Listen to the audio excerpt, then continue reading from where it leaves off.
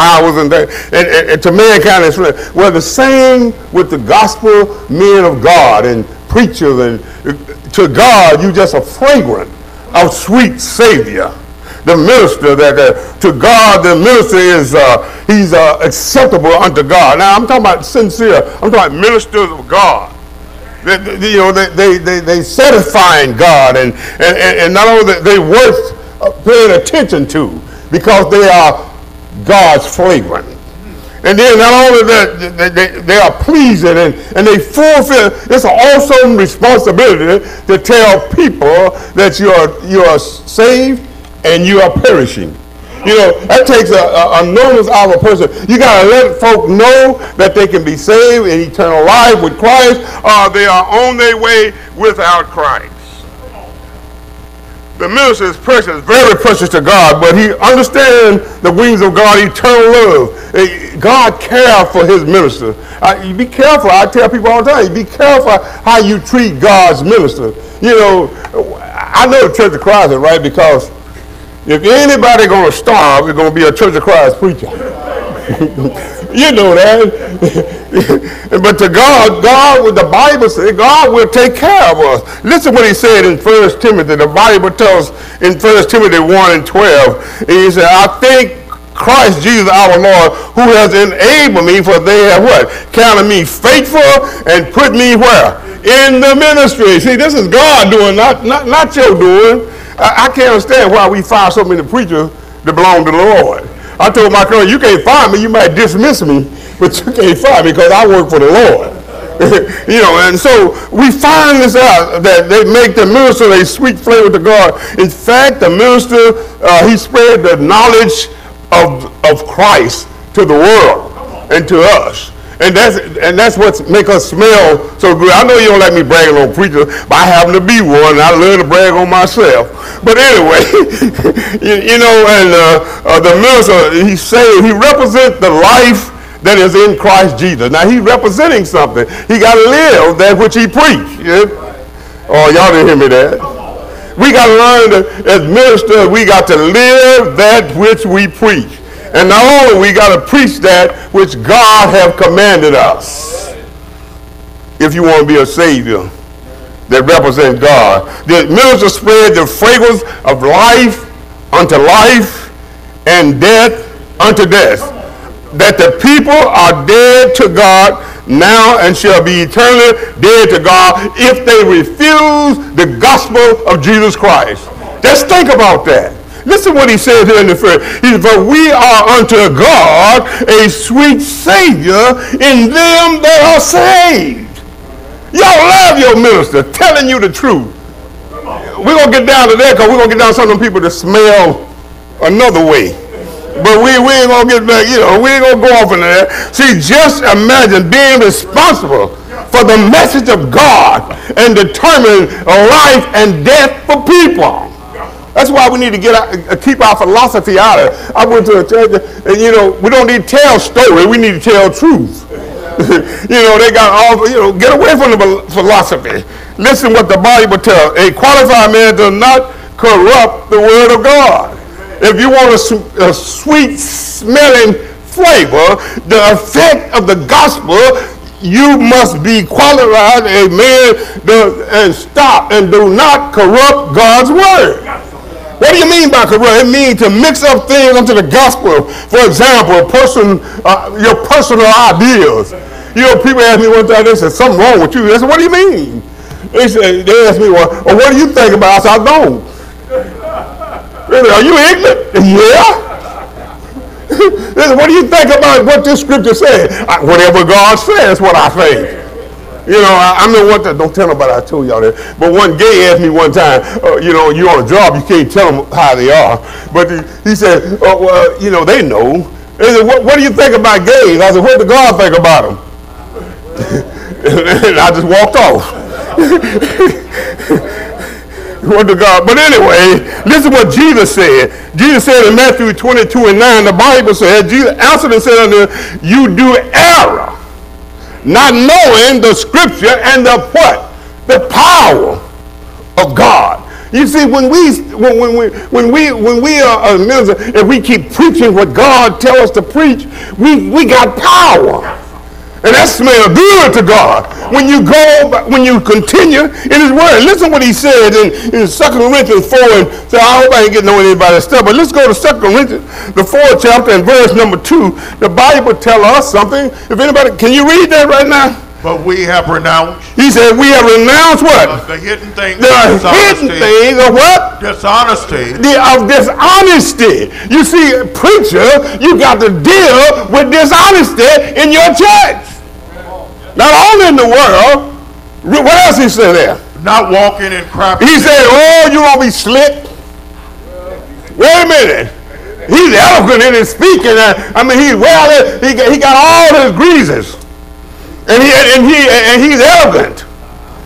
Oh man, he can set you on. God said, don't be crafted. See, some of us just been crafted by false teachers. Read. Nor handling the word of God. He said, don't handle God's word what? Deceitfully. Oh, sound like somebody been doing that, brother. Huh? He said, don't see, as a preacher, if you want to keep that fragrant from God and God love you, you don't handle God's word deceitfully. Read. But by manifestation. He said, no, by manifestation and what else? And what? Of the truth. Of the truth. The other way, hold it. You just stay on the truth in spite of them.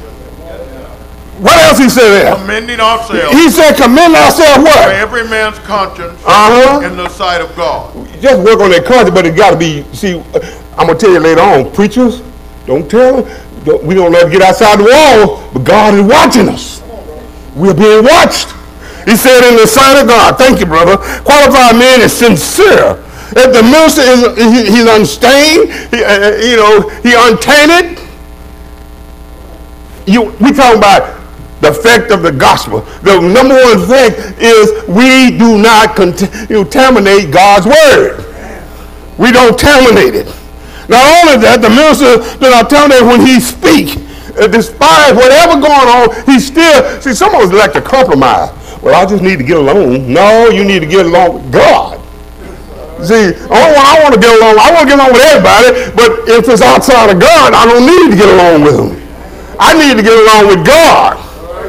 Listen what the Bible said in Philippians 1 and 10, that you may approve what? Things that are excellent. That you may be what? Sincere, without offense, till what? Till the day of Christ, till you die. You know, some of you get my age, and Brother Evan, they think you're supposed to just sit down and get you a wheelchair. But God said, you got to do this under death. Let's talk about something else here. Let's deal with the smell of death just for a minute or two. The message of Christ is either life or death to a person. I want to say it again. Christ is life and death. You know, the world want to tell you how great and how all the good things about God, and all things are good about God, but they just won't stick to what God do for them. But we got to understand that there is death. Listen what he said and not only that, Christ is love as the light of the world, and hate as the light of condemnation. What are you talking about? Listen what he said. Let us go to 1 Peter 2, 7 and 8. Watch what he's saying here. But before we go there, you know, we always like John 9, 3:16. John 3:16, but we're not going to deal with 3:16. Let's deal with 19 and 20. Listen what the Bible tells us in John 3, 19 and 20. What did it say there? For this is what? The condemnation that light has come into the world. Let me tell you, brother, we are in a situation and it's getting worse and worse and worse. You know, we thought phones, cell phones, and computer was a beauty, but watch what happened. He said, this is the condemnation that the light is coming to the world. And men love darkness. Men love darkness. This is death, y'all. They love darkness. They love darkness. What else they do? Rather than light. See, it's easy to get somebody You know, if you throw the party here, like worldly party I'm talking about, you get a lot more folks in this. Oh, y'all know what I'm talking about. Hey, what did y'all do on watch when 4th of July get here? Juneteenth. Some of them went way down to Waxahachie. You know, you coloreds. But anyway, the Bible tells us that, you know, we love darkness rather than light. Rather, we love to be the devil than be Christ. They happen to Christ. Who they want? Did they want the robbers or did they want Jesus? Oh, man, we love darkness. Well, you know, we don't know because, what else he said there? Because their deeds were evil. He said, you know why you love darkness? You know why they love darkness? Because they just want to do what they want to do, and what they want to, and every imagination of man is evil. They hate the light. What else they do? And everyone that doeth evil hateth the light. You know what you do. When you sin, and when you practice sin, you know you hate the light. Now people say, well, I don't hate Jesus. Well, Jesus is the light. We ain't gonna stop right there. Thank you, brother. You remember what Peter said? In 1 Peter, the 2nd chapter, he said, you therefore which believe, he is precious. We're gonna deal with a stone in a minute. He said, you are precious. But to them, be disobedient, the stone, I want you to underline this, the stone which the builders disallowed, the same became what? Watch what he's saying there. Hold it, brother. Disobedient, the stone which the builders disallowed. What I'm saying is, unbelief disqualifies the stone. We disqualify the stone in our lives, in spite that we can't do nothing about the stone. But watch what else he said here. He said, not only that, in verse 8, here's what happened to the world. I remember when I was a young man, and I couldn't understand these scriptures like this because, you know, I found out one thing as I grew up. The scripture that I didn't want to do, I had a hard time. The rest of them I could understand, you know, when talking about somebody else. But watch what the Bible says in verse 8. What does it say? And a stone of stumbling. He said, a stone of stumble and a rock of offense. To what? Even to them. Even to them. Which stumble at the word. Watch out. I told you I only stumbled at the word I didn't want to do. You know, like, go to worship every Sunday and every Wednesday night and go out and teach Bible class. I got to sit there while somebody trying to baptize somebody else. I mean, I got excuse for that. I went yesterday. Yeah, we do that. How much they want from me? No, ask how much do Christ want for you? Watch what happened. Thank you, brother. He said, not only that, a stone of stumbling. What are you talking about? You're talking about the unbelief. We're talking about the lost. We're talking about the unsaved people. That, you know, unbelief are a picture of disobedience of the builder, Christ Jesus. When you stumble, you're stumbling at Christ. You disallowing Christ in your life. Do not want the stone, which is Christ. They do not think that the stone will fit with their plan. Otherwise, we all got plans, and Jesus just can't fit in there. Well, yeah, we don't miss church because we want to. Because we don't want Jesus' plan in our lives. Our plan is more important than Jesus' plan. Or we're talking about the unbeliever.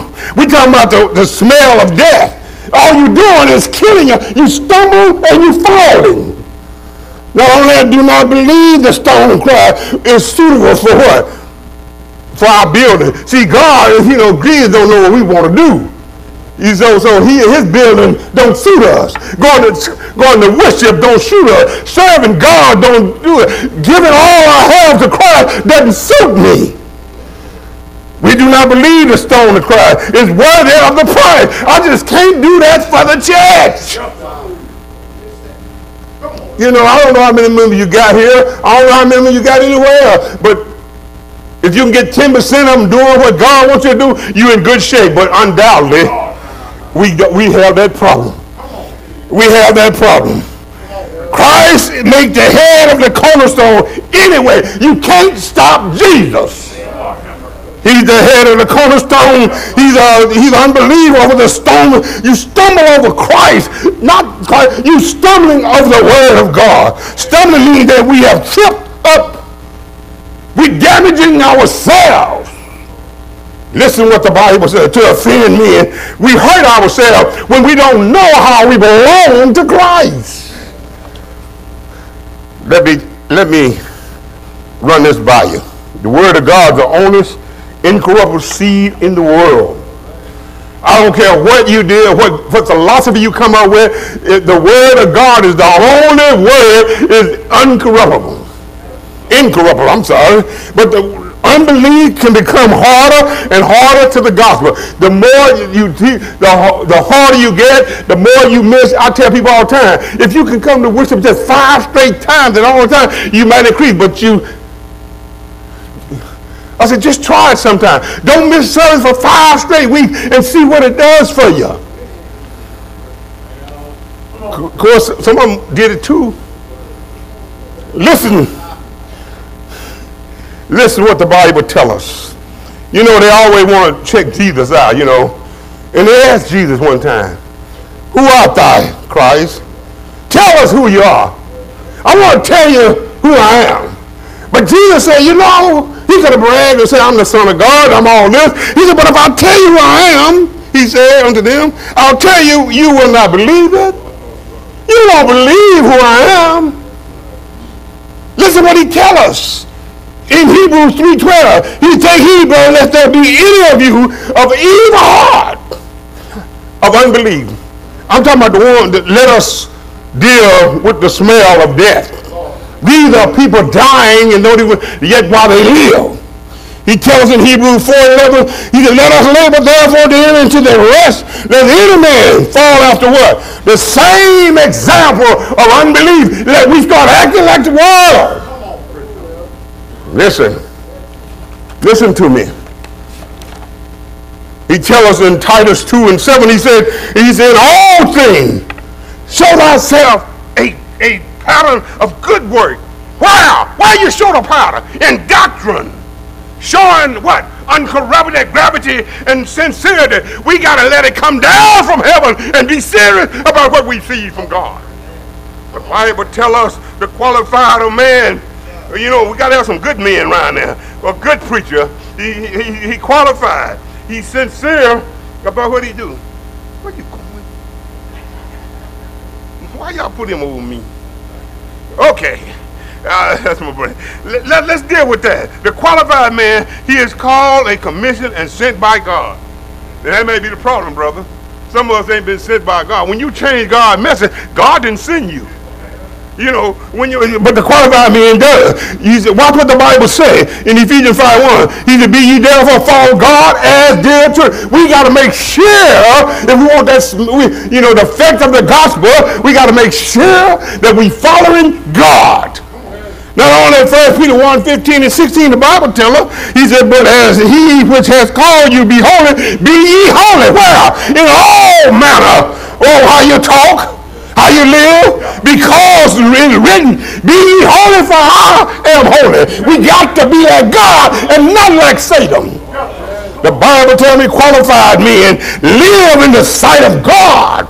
And that's what it said in the 17th verse. He says, God, in the sight of God, speak we in Christ. Make sure when you speak, it's in Christ Jesus.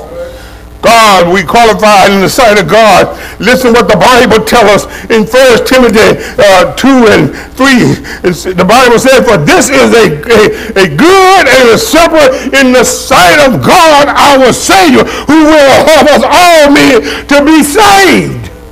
God wants you saved. Not only will he want you saved, he said, but you got to do how? How are you going to be saved? Come into the knowledge of the truth. Oh, the truth is so important. It's a life, it's two effects. Either you can tell the truth and live forever, or you can lie and die. Oh, I'm getting tired of this. Listen to what the Bible says. Qualified men speak. That's why when you get baptized, the first thing before they baptize you, and they ask about it in Matthew 28 and 20, he said what? Teach them after your baptism. What do you teach them? To observe all things whatsoever what? Not what the man commanded, what the crowd wanted, what the dead folk want. Well, let me get out of here. How much time I got? Oh, you'll let me know in the 5. But look what the Bible tells us. He told us not only that, he tells us in 1 Corinthians 9, he said, God is faithful by we what? You were called unto the fellowship of his Son. That's what we call to. The fellowship. We got fellowship. A sweet Savior has us fellowship with his Son, Christ Jesus and Lord. As we come to a close, I want somebody to wait for me when he give me the buzzer. We're going to end, wait for me at 145 Psalm. And just wait for me at the 18th verse. The Bible tells us, listen, for though I preach the gospel, I have nothing to glory of. For the necessity is laid upon me. Yet, woe to who? Me if I preach not. Preachers, if you don't preach the gospel, woe unto you. That's trouble. Why? For I do these things willingly, and I have a reward. But if I do against my will, disposition of the gospel is committed unto me. But even if you do it and you don't want to do it and they make it hard on you, God said you still smell like a rose. Watch what he's saying, 18. What is my reward then? Brother, when I preach the gospel, I may make the gospel of Christ without charge, that I abuse not my power. Where? In the gospel. You're abusing your power in the gospel. Listen, I'm going to give you, 5 minutes? I'm going to give you back 3 of them. Okay, because I'm coming to a close. Thank you, brother. Listen, if you want to, the other effect is just like the effect it had on Isaiah. In Isaiah 6, in the 8th chapter, he said what? I also heard the voice of the Lord. See, some of us need to listen to God. We got to listen to Jesus. He said, I heard the voice of the Lord saying, the Lord saying what? Whom shall I send? No, I'm going on my own. See, that's where the mistake comes in. He said, who shall I send? Who will go for us? Who will go for us? And every preacher need to say this. Then Here I am. Here I am. Uh-huh. Here am I. Send me. Send me? Me? God said, send. I just said, send me.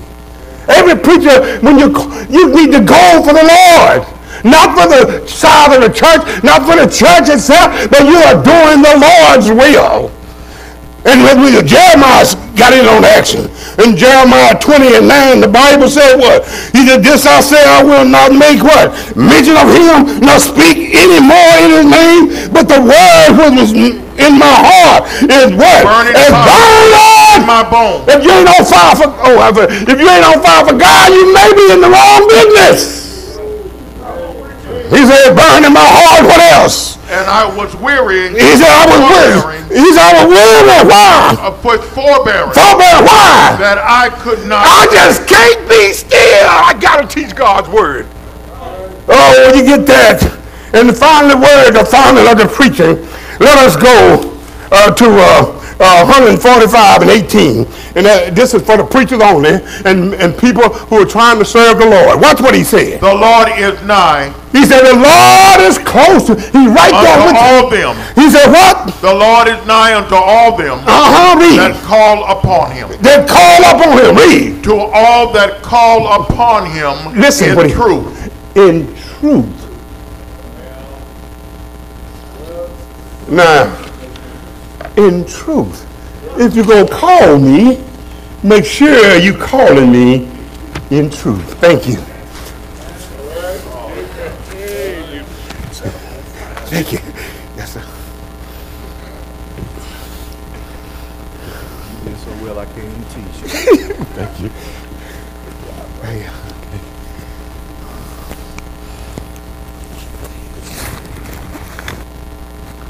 Let us say amen.